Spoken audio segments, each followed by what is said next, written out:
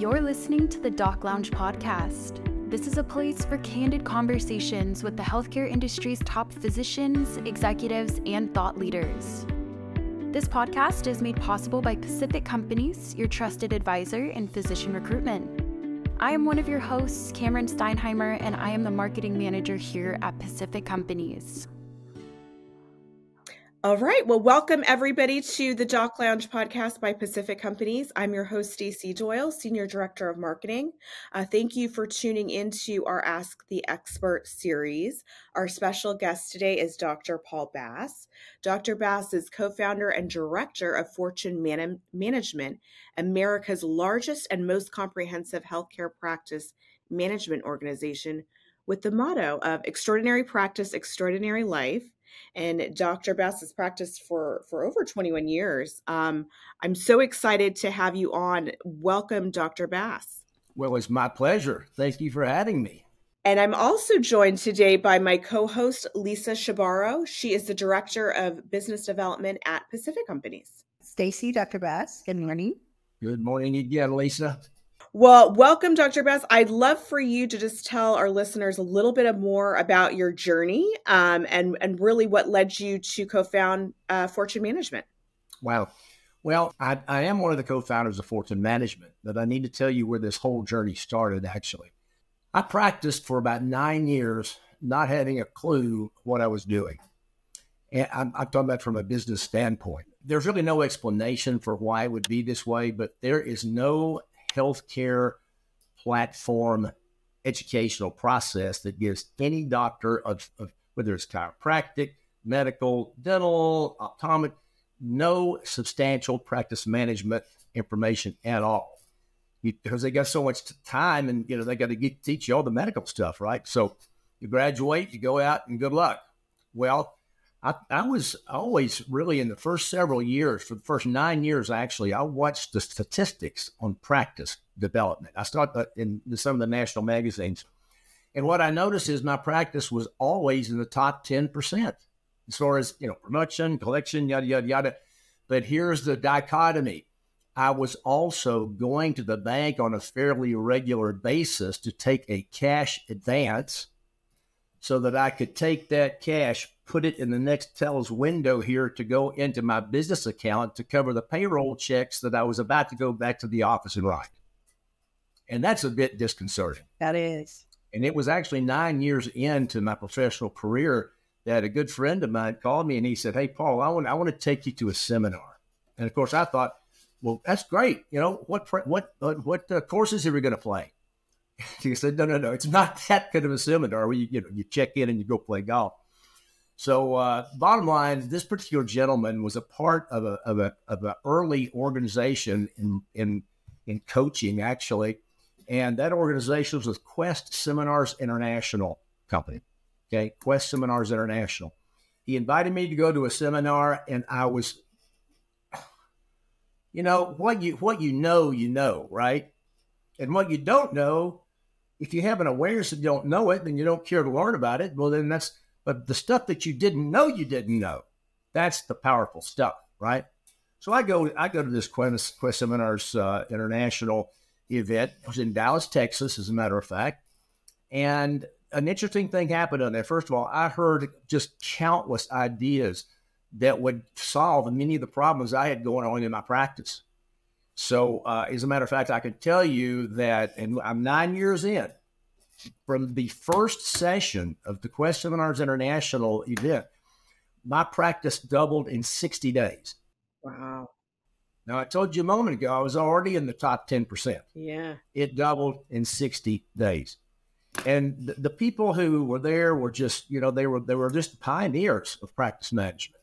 And so that became, and of course I came on board. They asked me to be part of their staff after I went through the program. They said, you got a lot of great ideas on your own. I said, well, I appreciate it, but I've learned most of them from you guys. So anyway, the bottom line is I was asked to join Quest Seminars International the national lecturing team. And I was very, very excited to be in that capacity for, I guess it was probably 6 years or so. And then all of a sudden, I had an opportunity to meet Tony Robbins. Oh, wow. And the way that happened was kind of interesting. I read his book. My college roommate gave me a copy of Unlimited Power, his first book. If you guys haven't read that book, it's a dynamite book. So I read Unlimited Power, and I immediately made a decision. I want to meet this guy. He knows something that I don't know, right? So I called Robbins Research International, and I said, I want to take Tony's seminar. And they said, well, he has numerous ones. Which would you like to take? And I said, Unlimited Power Weekend, the one that has the firewalk in it. They said, well, okay, great. We'll send you. This was in the old fax days, right? They said, we'll fax you a schedule and see what matches, and we'd love to have you. Well, the schedule came in, and as I said to you a moment ago, I was already doing seminars all over the U.S. and Canada. And so I couldn't wait to get the list, right, and compare it to what dates I had open. Every single date for the next year that he was doing a seminar, I was also doing a seminar. It's crazy. So it's like, okay, well, there's got to be a different way to go about this, right? So I called back. I thought about it, and I called back out there, and I said, well, I'll tell you what, would he be willing to come and do a seminar for me? And they said, well, he does that. I mean, they would send the entire seminar team, the people that do the fire thing back in the back of the hotel, the parking lot. And long story short, I said, okay, great. Send me the contract. And they said his fee, and this was in those days, right? His fee is $20,000 a day. That's a 2.5-day seminar. So that will actually be a total of $50,000. And of course, remember me, I'm the one going and getting cash advances. Right. So, but I was already into that. Had been in Quest and learned a ton of stuff. So I was no longer taking cash advances. But the point is, I contacted 50 of my doctors, and I told them, just sight unseen, I told them what I would like them to do is join me for a life-changing seminar in Atlanta, Georgia, at the Perimeter, Peachtree Perimeter, Marriott, or whatever, with a gentleman named Tony Robbins. Now, these were already clients of mine. They totally trusted me. I said, what I need you to do, here are the dates. Please put these on your calendar. Send me a check for $1,000, and that will get you and your wife into the event. And bottom line, believe it or not, all 50 of them sent in a check for $1,000. So the event took place. They were just amazed. The very first night, he does the firewalk, right?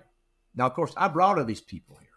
So they build this fire out in the parking lot right behind the hotel. And I go out there, and it's like, okay, and everybody's, ready to roll. And so the first person that goes across the firewalk is Tony. He always leads the way, right? So and then all of a sudden it dawned on me. I had one of those moments, right?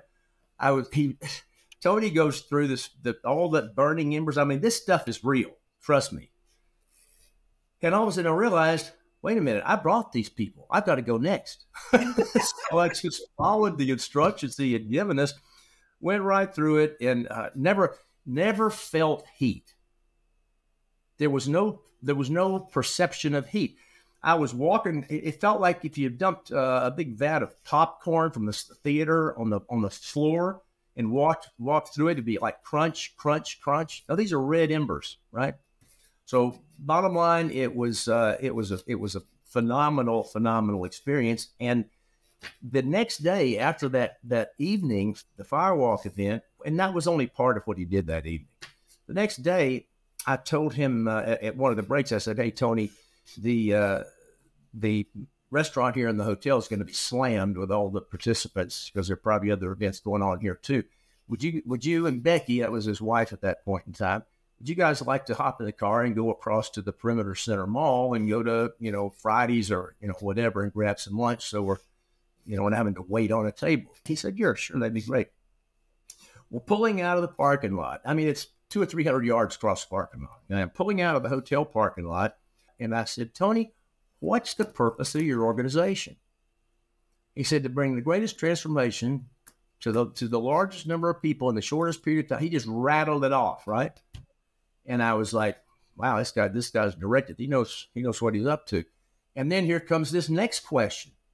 Well, I'm curious, Tony, do you think that having a branch in healthcare would support the fulfillment of your vision? Oh. He didn't say anything for about 15 seconds. And then he said, we need to talk. And because he had already, by the way, he's interested, very interested guy. He had already talked to a bunch of our clients the night before and also that morning on breaks. And he said, yeah, let's talk. So he said, can you get your whole, I was chairman of the board of Quest at that point in time. They said, can you get your whole team to an event at the castle? This is the Tony Robbins Castle, which he doesn't live there anymore, out in I-5 from LA, Del Mar. I said, I think I probably could. Of course, the other people on my board, they didn't know who Tony Robbins was, right? So long story short, I told them what was going on. I said, you guys got to come. We got to go do this thing. And it was a 3-day event there in Del Mar. And by the end of that event, the whole board was saying, we need to team up with this guy. So we created Fortune Management. It was actually just a part of in fact, it was the entire Quest Seminars International Organization plus Tony. So we had Quest Ventures Incorporated and Robbins Ventures Incorporated. It was a partnership, 2-party partnership. And immediately went to work and have not even slowed down since. I mean, literally changing lives, making things better. And it's not just about the lives of the practitioners or their staff members. It's the lives of the patients. It's the patients who come in to an environment in which we have put a spirit of hospitality in place. And a spirit of hospitality, people sometimes ask me, what do you mean by spirit of hospitality? It is a well-orchestrated process that we assist doctors in putting together so that every patient who comes in the front door or calls in on the telephone has the most remarkable experience they have ever had in a medical practice. I love that. And one of the things that I've noticed is, going back to when we first kicked off and we talked about extraordinary practice, extraordinary life. Tell us a little bit about that motto. I think you were just getting into that. Extraordinary practice, extraordinary life. Yes. It starts with financial freedom. We don't do what we do for money, nor do our doctors. They may have been, money people. I was in the beginning. That's why I wanted to go to dental school. We had a dentist that lived right behind us. He always had a brand new Cadillac every year, and I thought that's pretty cool. I think I'll be a dentist. So, bottom line, we assist people in transforming their relationships, not just with their staff, but also with their patients. And we use the specific tools that Tony, when we started this company, 33 years ago, and we put conflict resolution communication tools in place that are absolutely bulletproof. There are 4 of those. The very first one is a process called a reality check. And Lisa, I imagine you probably have heard of the reality check, have you not? With people, it's 7 questions. It hasn't been altered at all from the day we created the company. 7 questions, and if we're truly honest with ourselves, and these 7 questions that we would always ask if we have a frustration, anything from a mild annoyance or mild frustration all the way up to rage and anger. So it covers the whole gamut. One of 2 things will happen by answering these 7 questions.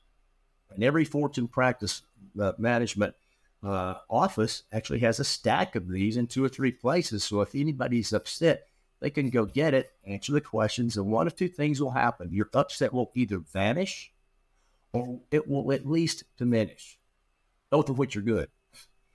And if I'm your next patient, right, I'd like you to go, if you're upset about something, I'd prefer you go do that reality check before you come work on me. Does that make sense? Because you're going to be in a better place. So the communication tools are just part of the culture that we create. It all starts with culture. Okay, our relationships, how we communicate with our patients, how we communicate with one another. And all I can tell you is Tony's the creation of those tools that he put in here, they're copyrighted. We keep those within the company. I told you one of two things will happen. The upset's either gone or it's at least diminished. And it takes 5 minutes or less to answer these 7 questions. I mean, it's crazy. So I can go right back now in that treatment room and feel totally different, right? If, however, if it's vanished, fantastic. That happens frequently. And I'll tell you a couple stories from seminars that I did in which that happened. And the whole room is like, whoa, what just happened? But it all starts with having communication tools. That's one of the 4 components of the culture, right? So the communication tools assist us in diminishing people's upsets immediately. And then there are follow-up tools to use if, for example, somebody on a scale of 1 to 10 was a level 8 upset, and they do a reality check, and now it's only a level 2. They're in much better shape. But guess what? It's not handled yet, right? So there are secondary tools that we use to have the 2 people get together, and they're very, very empowering tools. There's no make wrong. They're not judgmental parts. I mean, the parts are not judgmental. We're basically having an open, honest, loving conversation with one of our team members, right? That combination of quality request and quality response always ends in solution that works for everybody. Very, very cool. So when we start working with an office, the first thing that we do is assist them in creating a shared vision in the practice, a shared vision. Okay. I've done a lot of seminars. I quit counting at 4,000. I mean, seminars, workshops, all over the U.S. and Canada. And by the way, at this point in time, Stacy, you may not know this, but at this point in time, we have around 135, 140 executive level coaches who are all over North America teaching what we do, right? And we trained them to exactly the standards that we've had, and it works out really nicely. So I'm in a seminar. This one was this was a dental seminar. It was in the Canadian Dental Association in Montreal. I do the reality check.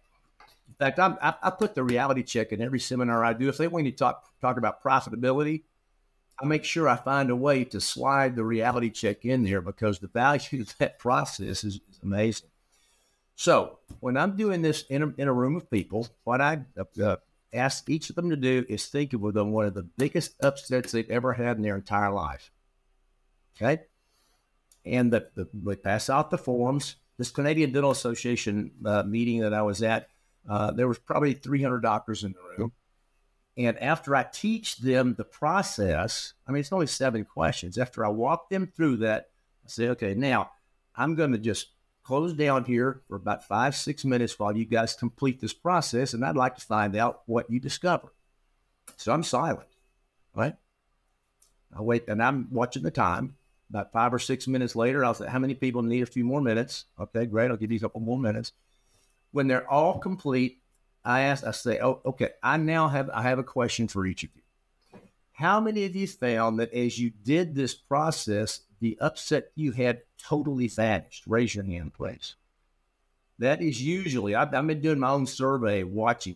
It's usually about 20% gone. And I'll tell you a couple of those stories here in just a moment. So, and by the way, you want to know how medical practices work? The way you would make them work is we clean up relationships and we give people clarity in communications, right? And of course, yes, that does include the patients. So I said, how many people found your upset totally vanished? About 20% of the room went up. That's 60 people or so. And I said, okay, so how many people would say your upset at least diminished? Raise your hands also, along with the other guys, right? It's virtually 100% all the time. The only time somebody is off track, they didn't understand the process or something, and I always volunteer to, at the lunch break stop, come to me, and I'll be happy to work through that with you. So the bottom line is, when I'm watching the room, and they're just people, and again, I think I'm divinely called to know exactly where to go to. There was a lady sitting about 3 rows back from the stage, okay? And so she was one of the ones who said the upset was totally gone, right? there was also on the very last row, there was a little old dentist back there, big white beauty, looked like Santa Claus. So I called on this lady. I said, could we get a mic up? I think you're one of those people who said that your upset totally vanished. She said, oh, yes, it's gone. So let's bring this lady a microphone. They came up with one of the microphones, brought her mic. And I said, so for the benefit of everybody in the room, I'd like to ask a question. You said the upset's gone. What was the level of upset before you did this reality check? She said, oh, it was a 10. On a scale of 1 to 10, it was if I just played 10 plus. I said, well, that's fantastic. And you're telling me it's now a 0. And she said, yes, it's gone. I said, what? When did this happen? She said, it happened when I was a little girl. I said, how did you vanish something like that in about 5 minutes? She said, well, it was question number such and such. She said, I just never looked at it from the other person's perspective. I don't know what happened to her. The bottom line, though, is it was a massive, massive upset that's been with her. She was probably in her mid-30s, 40 possibly. That. And of course, you just hear the room's like, whoa. So I looked back in the back, and I see my buddy back there with that big white beard. I said, by the way, you, sir, at the very last row, with big white beard, I love your beard. It's fabulous. Could you guys get him a mic? And I said, I believe you were one of the ones that said your upset totally vanished. She said, oh, yes, it's gone. I said, great. So let's talk about that. What was your level of upset before you did this process? He said, on a scale of 1 to 10? I said, yes, sir. He said, probably a 12. I said, who was this upset with? I'm just curious. He said, it was with my son. I said, wow. And you're telling me it's now gone. Wow. How many years has it been there? You know, I've been at 2. I mean, I can give us 10 years maybe. I hasn't talked to him in 10 years. I said, so you're telling me it's totally gone? He said, what I'm telling you is I cannot wait to get out of this room and call my son. That was a quote. So how do you think that makes me feel? How do you think that reflects on our company? I mean, people who get involved with us, who do the things we teach them to do, get massive results. And it doesn't just start with the money. How do you make more money?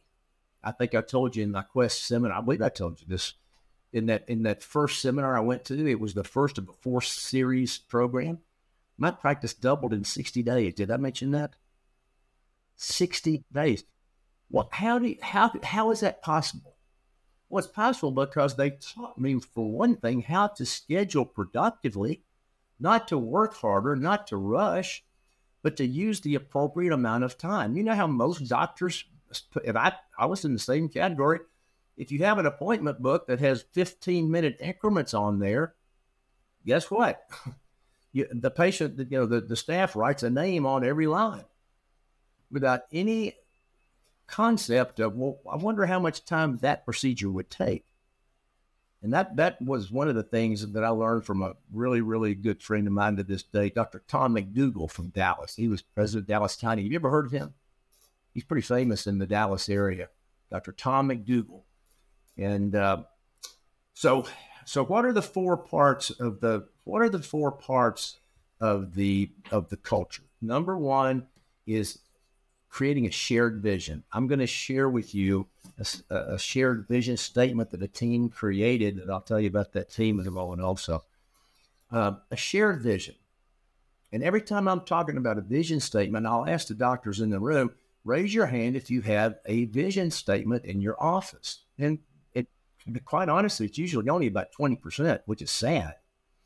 And then I'll ask them, how many of you, keep your hand up, by the way, if you did not create it, but you had your team work together to create it. And almost invariably, there may be 1 or 2 doctors whose hand is still up. So think about this. A doctor, either a solo practitioner or a group practice, the doctors create and articulate a vision statement. Now, what are they going to do with that? Well, they bring it in the next staff meeting, they give it to their team and say, okay, this is our vision statement. Everybody go home and memorize this. Here's my question. Does the team have any ownership in that vision, a shared vision statement? They have no ownership. If you get ownership, you help create it. So there's a process by which we assist people in practices in creating a shared vision that the team is a part of creating. Once you have that vision statement, and I'm going to give you an example, by the way. I've decided to bring one of these out to give you. This is from the Geffen Cancer Center and Research Institute in Vero Beach, Florida. Dr. Geffen was a very, very dear friend of mine. He's passed away, actually from cancer, ironically. But I worked with him his entire career. From the time he opened his practice, my first meeting with him was determining how much office furniture we would be able to rent to put in his reception area. It's a true story. Tony Robbins, he's a friend of Tony's, and Tony referred him to me. And so I worked with him all the way to the very end of his professional career. He was, in fact, the #1 mind-body connection oncologist in the world. Guy was beyond brilliant. Well, we go in, and what do I do there? Well, I assist them in an exercise whereby they create a shared vision. His whole team participated in it. I'm going to read it to you, and then I'll tell you what he did with it that really leveraged the power that's right here on this page that created massive number of patients coming into your practice. Okay, so here's the vision statement. Our vision is to provide the highest quality health care available anywhere in the world and to transform the quality of life of our patients and their loved ones, yet counseling for family members. Transform the quality of life of our patients and their loved ones in profound ways. We offer meticulous, uncompromising, state-of-the-art medical care with a commitment to honoring and caring for the beauty, importance, and sovereignty of ourselves and every person we have the privilege to serve with love, joy, compassion, and ultimate respect. Now, what did they do? I mean, that blows you away, doesn't it? I mean, what would you do? How would you feel if you walked into an office? You've just been diagnosed, okay? You walk into an oncology practice. When you walk in the door, I'm going to share with you now how they displayed this. You walk in the door, ficus trees, beautiful, beautiful facility, highly polished marble floor. And as you walk in, you see over on the opposite wall, there are these lights shining down on something that's hanging up on that wall, right? It was this vision statement that was scripted in like a large frame that they made, you couldn't find a picture frame that big. So they used, basically big pieces of, it was nicely done, pieces of wood. So you couldn't help but see this thing, right? So when people walk in the front door, they've just been diagnosed, and they read this. Our vision is to provide the highest quality health care available anywhere in the world. I mean, how would you feel, Stacy, if you just walked in the door, diagnosed, probably scared stiff, right? What is that? How does that make you feel? It's like, yeah, I'm glad I came here. I just got here. And to transform the quality of life of our patients and their loved ones in profound ways. We offer meticulous, uncompromising, state-of-the-art medical care, the commitment to honoring and caring for the beauty, importance, and sovereignty of ourselves and every person we have the privilege to serve with love, joy, compassion, and ultimate respect. Makes it human, it takes away just the medical, and you realize we're all just humans. And yeah. We have human beings who work here. Okay. So that's the first thing we do is assist the team in creating a shared vision, and the input from every single team member goes into this. And we do that by highlighting what we call emotion-evoking words. And you've heard tons of emotion-evoking words throughout that whole process. Meticulous, uncompromising, state-of-the-art. Every person we serve with love, joy, compassion, and ultimate. You see what I'm saying? So that really touches people, and it wins their confidence before they've ever even met the team or the doctor, right? So the shared vision. Now, how do you pull that off? When we have a team that completes a shared vision, they like, whoa, that's it. I mean, It took them about 90 days to do this. When I taught them the process, about 90 days later, it was spit shined and polished. And they were like, okay, Paul, we got it. Here's the final product. And, it's just stunning. So you stop and think about, okay, so this is their vision statement. The team created it. So how do you pull it off? How do you make that actually happen? How do you bring that and call it into existence? Well, there has to be a set of what I call agreements. You could call them operating principles, whereby the staff, the whole team who created this vision statement creates a set of behavioral standards whereby they're going to, how are we going to play this game together? And the set of agreements is only locked in when every single person can agree on every single agreement. Then you've got the right set of agreements, right? And we don't put them in the reception area. We put them in the kitchen, right? So when the team comes through there, they can see those. So shared vision, agreements. Number 3, communications. That's the communication tools that I had shared with you about earlier. And so what's number 4? There are 4 cornerstones of what we're talking about here, which is your culture, right? Shared vision, agreements, communications, and number 4 is relationships.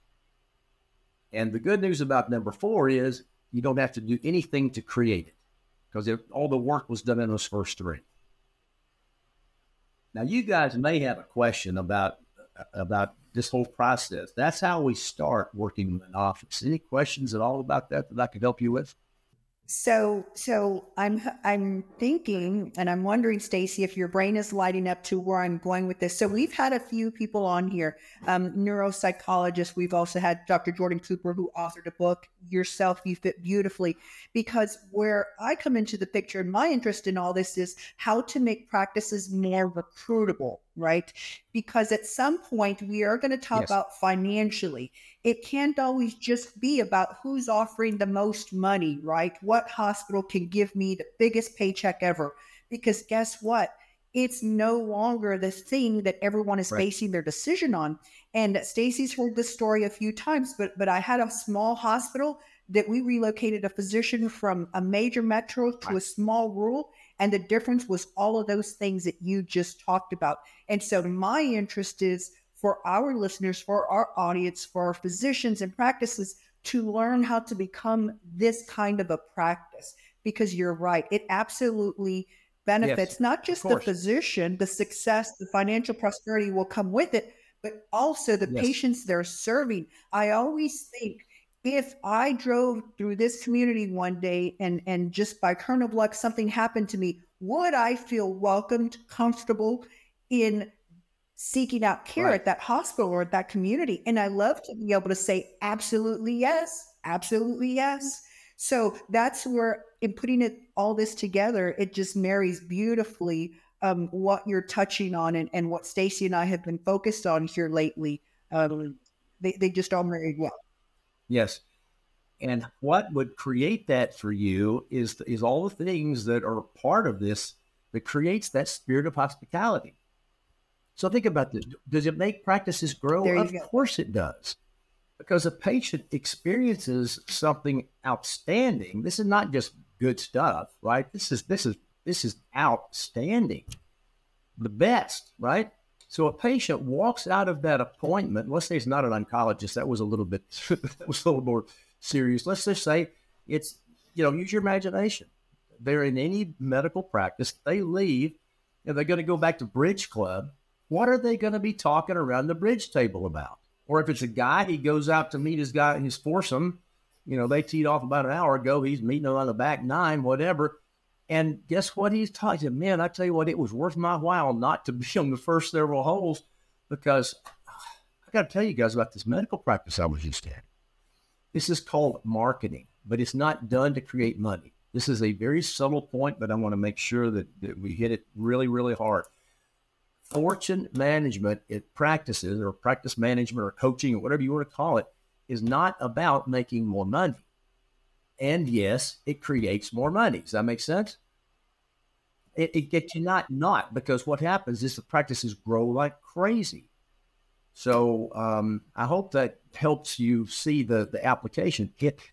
I would go as far as to say, Lisa, that there is probably not a practicing physician in the country who, first of all, has access to what we have, but secondly, doesn't need it. And that's been a big theme, throughout a lot of our most recent podcasts, is really just this exposure to really running Yes. your practice like a business, both on the financial piece where you may not have had that money management tools. And then really this is more management. This is more, people management, learning how to really, have those Right. relationships and how do you build that within, a corporate or business culture. So I think that would really resonate with our audience. And I'd love you to just maybe hit on what are a few pitfalls and mistakes you kind of have commonly seen when you've been helping practices and how they can, kind of counterbalance some of those. I would say discord, conflict, lack of attention to detail. When we suggest that people put certain things in place, first of all, if they're in a coaching relationship with us, Stacy, I should back. You'll understand why I'm going to say what I'm going to say when I tell you this. What's the difference between a coach and a consultant? Our company is coaches. The 140 or whatever we have all over the place, those people are executive level coaches. We have trained them incredibly well. Our training program is absolutely impeccable, right? That's coaching. Now, lots of people have consultants. What's the role of a consultant? Comes into the office quarterly, semi-annually, annual, whatever you want, maybe even bi-monthly, come into your office and you have a topic or two you've asked them to cover. They come in, they do the gig, right? And they leave you the manual and say, see you again in 3 months. Then it's incumbent on the doctor and his team. And of course, if the doctor hasn't put a team together the way we do, they're going to look at you like, what are you talking about? So it's incumbent on the coach. Again, a consultant just talks to you and leaves you the stuff, and I'll see you in 3 months. That makes sense? A coach is literally a hand-holding relationship. Not that we treat these kids like babies. They're not babies. But we hold their hand through the entire process of implementation of every single thing we teach, which does, Stacy, include all the business systems. It includes all the numbers, all of everything. We've been doing this for a long, long time. And the point is, a coach, we have typically, most of our coaches, this is how I work. I can tell you that for sure. Twice a month, I am on a coaching call or Zoom call with my client, and it's not just with the doctor. I don't want it to be just to the doctor, because then what gets to the staff is watered down by what did he not understand I said, right? Or what dropped out? What did he not? So I want the whole team on the calls, right? So it's me and the doctors and the entire team.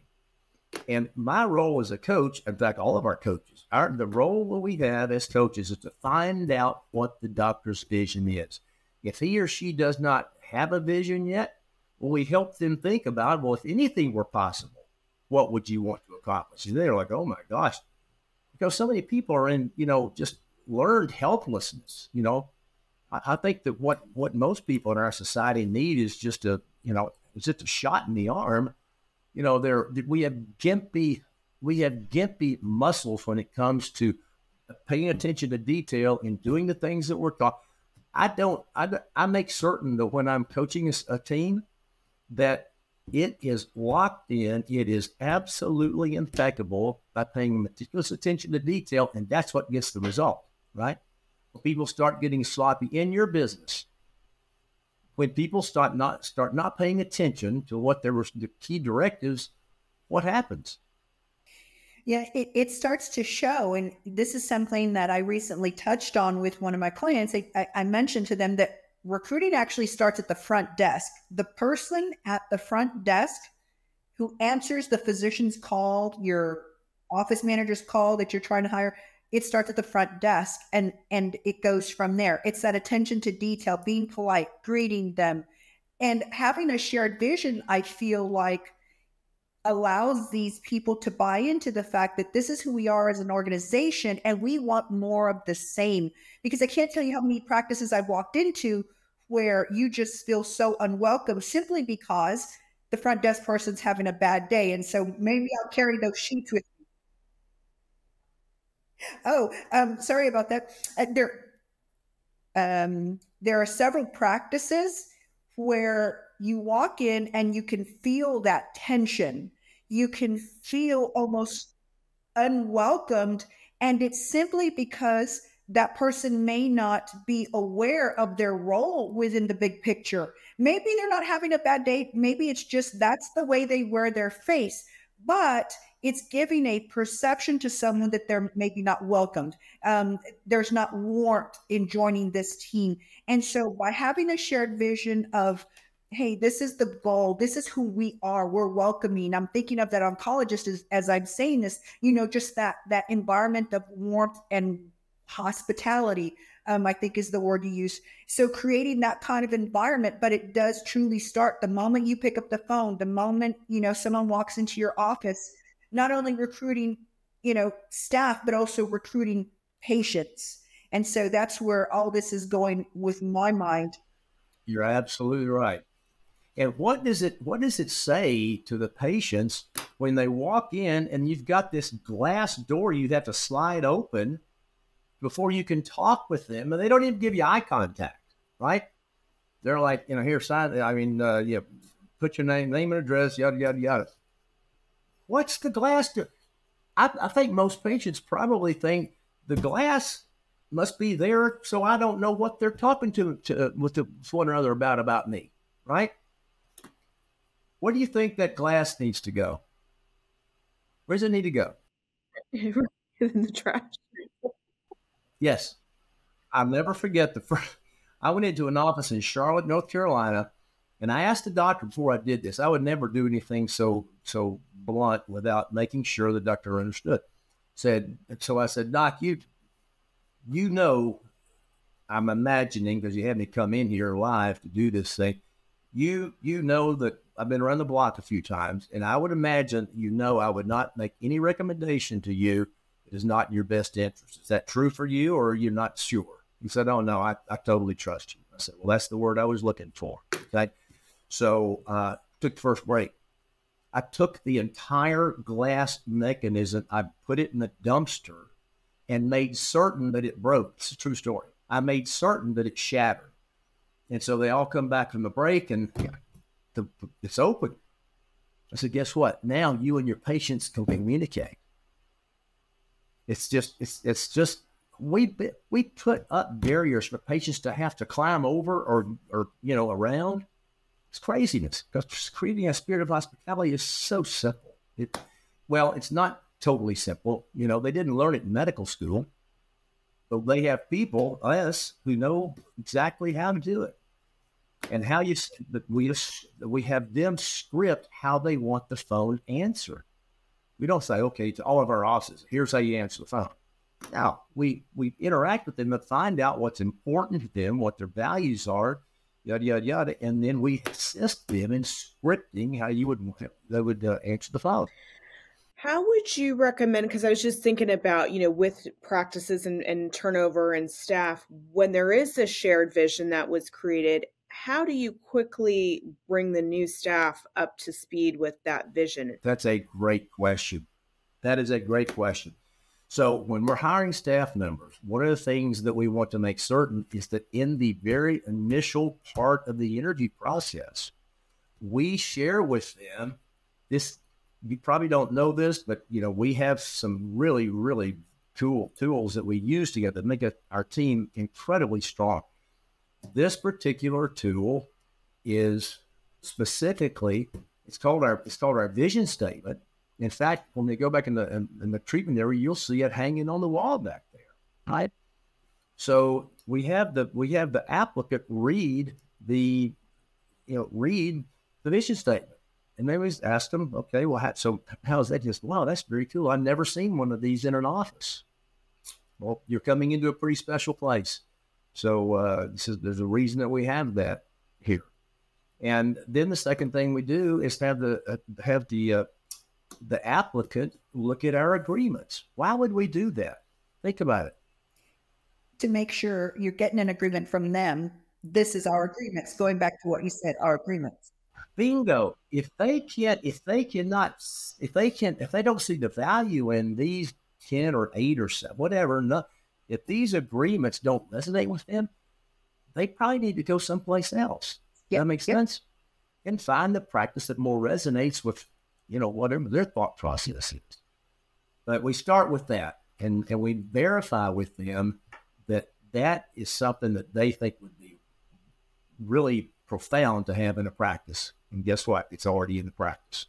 One other question I had that for you, just obviously with all your experience with kind of when you think of, hospital systems and, kind of these larger groups where there's, obviously management, what do you think are some tools that we can give them to retain some of their staff? Because obviously you're working with practices, and then you're also working with healthcare systems as well. So it's the same tools, Stacy. I mean, there's really no way to create anything better. Do you believe that hospital deserves the best? How long would it take to get that throughout the hospital? It's not an easy undertaking. We know how to do it. It is a much simpler process in a practice, but these tools, hospitals are populated with human beings, right? These things that we've been talking about today resonate with you guys, right? So how could they possibly not resonate with team members in a hospital? It's a job to put it together in a hospital and have it have it in place in every department. So but think of the result that shows up from that. I was going to say, what are kind of key questions that you kind of, before you start working with, a new practice or a new system, what do you want them to kind of go through in their mind before reaching out to you and engaging, with you? Well, I want to ask them questions about what do you want to accomplish? And I listen very closely to what they have to say. When we're teaching things, we're not telling people, do this, do this, do this, do this. We make suggestions and we listen closely to their feedback so that when we can respond with another question if we're not clear about exactly what they meant, and we just get on the same page with them. There's a great deal. We have amazing rapport with our clients. I was in an office down in Louisiana about 2 or 3 days. Actually, it was last Thursday. And I've been working with this doctor for 25 consecutive years, unbroken. That's not uncommon. My average probably duration in a practice is typically 18, 20 years, because they realize a coach's job is to get ahead of it, stay ahead of them. So when they're accomplishing yada, yada, yada that I'm wanting to help them put in place because they said that's what they wanted, all the while, Stacy, I'm thinking about now, once that's in, what's the next step that's consistent with what they told me their vision was. Does that make sense? So you never get finished because you're always rolling out. A coach is rolling out the next step. Now, if the doctor were to say, I'm not really interested in doing that next step, that's fine. Then, I probably got a couple other possibilities. This particular doctor's in the process of going through a merger with another practice. I mean, that's a good bit of work also, and we're getting it done. But what do you think that doctor wanted the other two doctors who are in the different practice? What did he want them to do? He wanted them so they wouldn't be starting from ground zero. He wanted them to have me coach them for a couple of years. It's been about a year and a half now, and they are getting pretty darn close to being totally synced up. If you didn't do that, what would happen? This fine-tuned practice over here brings in these new people, and it's a train wreck. It brings in this new organization because they will be interfacing. This is a whole different way of doing things, but it's lasted 33 years for us, and we continue to grow. There really is no competition. I've told people that all commonly. We look in the rearview mirror, Stacy, and there's nobody back there. They're gone. They're way back, and you can't even see they're around the last hill back there, you know? I don't know what they're doing, but they're not keeping up with where we're headed. And I don't mean to sound like we have a lot of ego. We really don't. Our organization is made up of loving, caring people who want to make a difference, mostly godly people. And by the way, when we're working with an office, I don't get into anything religious whatsoever. I'm sharing with you guys some of what I know, who I know is guiding me. Does that make sense? And so far, it's working out pretty well. Well, and wrapping up, I'd love for Dr. Bass just give one tip to our audience today of something they can start, implementing to see a positive result, right away. Well, I would script a way to welcome your patients on the phone or coming in the door. I would take that glass barrier down. I would start getting people eye contact at the front. I mean, how far do you want me to go? It's all the things we've been talking about. But you can't. How do you eat an elephant? One bite at a time. But see, we don't believe that. Well, there's so many animals. I mean, there's so many bites to the animal. You can't. To the elephant, rather. No, we start taking bites out of the elephant right up front. Absolutely. And I don't know if any way to compromise and to water down what we do, or if we did, we would be consultants like the ones that I was describing earlier. Now, how can any of our listeners that want to engage, with Fortune Management and with yourself or your team, what should they do to reach out? Well, first of all, the Fortune Management Medical Division. I'm the director of the medical division. Okay, I'm not the director of the rest of the company. I am a co-founder and I am on the board of directors. But any physician who would like to interact with us, they can first of all check us out on the web on our web page. So, in fact, the landing page is a great conversation there that Tony Robbins has with them. He wanted badly to transform medicine. We all have horror stories, right? So the bottom line is Fortune, spelled out, Fortune Management, fully spelled, no abbreviation, FortuneManagementMD.com. That's where they'll find the medical division. And guess what? What do you think they're going to find when they go there? Besides Tony's interview and several others. A vision statement. Yes, ma'am. Thank you very much. There's our vision statement. Lisa for the win. Yeah. Slam dunk, baby. High five. It's been such a pleasure. It's been great to connect. I know it's been a while because you're all over the place coaching everybody. And I'm one of those persons who needs a coach more than a consultant because I need hand holding and I need that interaction, that reinforcement, the keep doing, stop doing. And that's our goal with delivering these podcasts to our audience so that we can all become better in healthcare and better all around as individuals.